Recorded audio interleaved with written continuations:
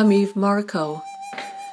The Hunt for the Lynx is the first of my 3 books on the dogs of the Kiskadee Hills. A group of dogs that survived a terrifying cataclysm that ended the lives of most humans.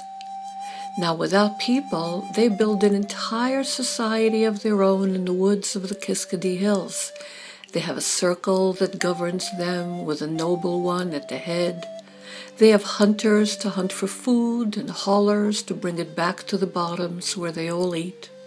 They have enforcers to enforce the rules.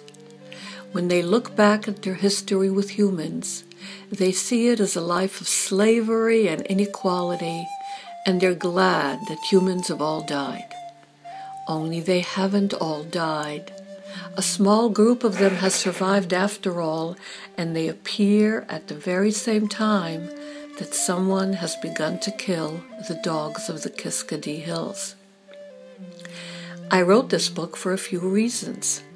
I've loved watching and listening to dogs all my life. 3 important characters, Wordsworth, Bo, and Charlotte, are based on dogs who've been my companions over many years.